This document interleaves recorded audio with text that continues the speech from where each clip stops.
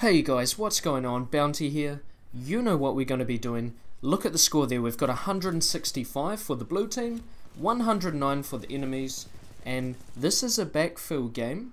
You will probably yourself have had a couple of these, and when you enter the game it can be a little bit depressing. It can be a bit off-putting because the people in first place, whether it's your team or the enemies or a certain pilot on your team just outright dominating, it can put you down a bit because there's a lot of work you need to do if you want to break the top 3, if you're worried about that statistic on your profile, or if you're going for the win.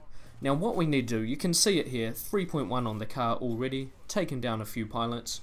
When you get into these types of game modes, you've really got to zone in and focus, and make sure you get your Titan down as early as possible.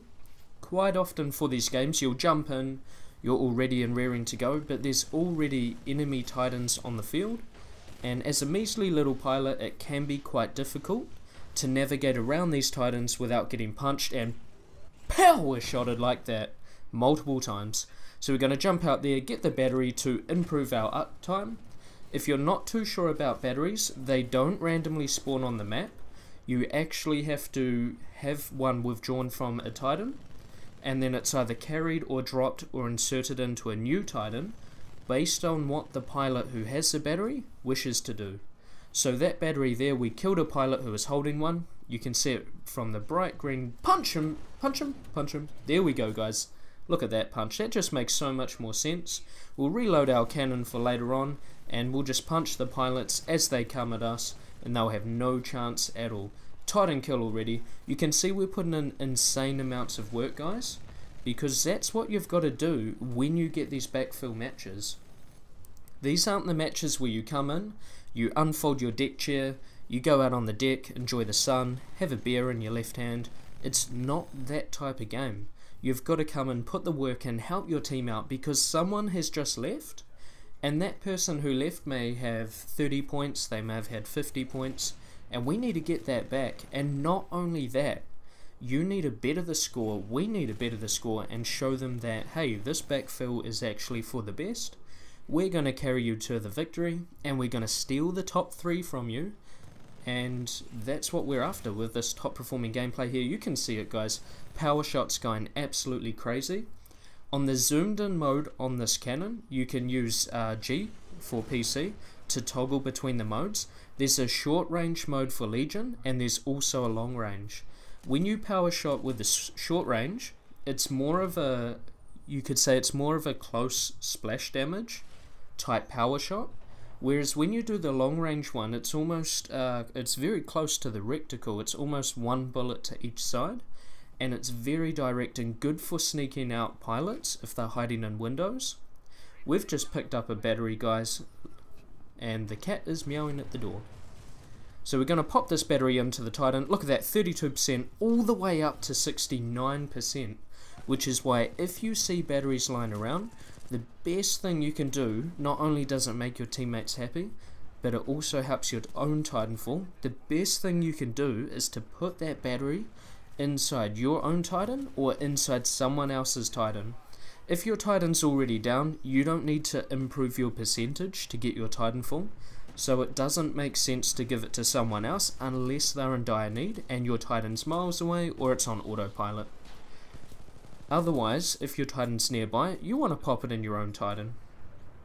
But if you're just running around, you haven't got your Titan yet, like in that clip, pop it in a Titan, get that extra 25%, I believe it is, and it's really going to help you guys with your Titanfall. Pulling out the iPad, we have amp weapons online. I've been using this a lot more lately compared to the smart pistol, compared to AWOL, all those other things. Amp weapons, good news guys, and we're going to be jumping in the Legion. At this point in time, he's my Titan of choice. We're also taking a look at Ronin, and you'll see a lot of game clips coming soon with Ronin featuring. And then we're going to head over to Scorch, and then once we've tried them all out, we're going to make some videos giving you guys tips and tricks for all the Titans, so you can help better improve how you understand the Titans and how you play Titanfall 2. Look at that power shot guys, it just does crazy amounts of work. He's gone, pilot assist, it could be better. That was a very bad smart core from myself, because you want your Predator cannon down before you activate it, I activated the core, you can see it running out pretty soon.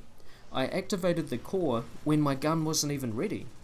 And I've also made the mistake of activating the core while I'm reloading. Sometimes just accidentally you see core online, you get a bit carried away. So just slow down a bit, guys, and make sure that you activate it at the best time possible. If the Titan is at quite a distance, make sure you change your Predator cannon over to long range mode before you activate the core.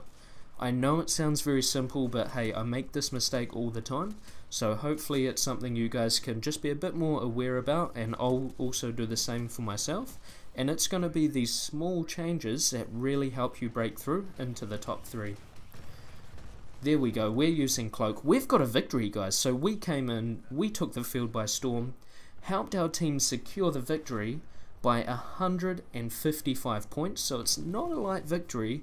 There's actually quite a big margin there. So we're going to get rid of the sentries. Sentries are just absolutely overpowered, guys. If you start shooting at them, you aggro the sentry aims at you and just puts in crazy amounts of work. We know we're at second place. Unfortunately, we just died after it was the end of the round, so we cannot respawn.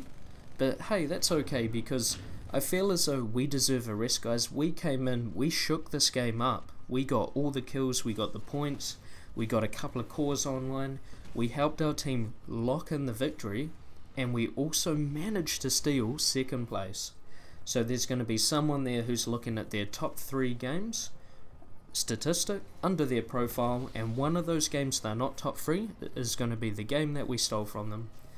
Sounds a bit sad, but I mean, the stats page is pretty helpful. What you want to be aiming for is top 3 in games, and also win percent. Win percent's not too important, just try and aim for top 3. A lot of backfill games you can't really help whether it's win or lose, but all you can do, guys, is jump in, try your best, help the team out. Look at those 3 flames on the banners, heating things up, guys. Even the banners know that it's serious business. We're just going to cash in the rewards. Thank you so much, guys, for tuning in. Please note, backfill games, try your best. I'll see you out there on the frontier. Enjoy the rest of your week. Peace.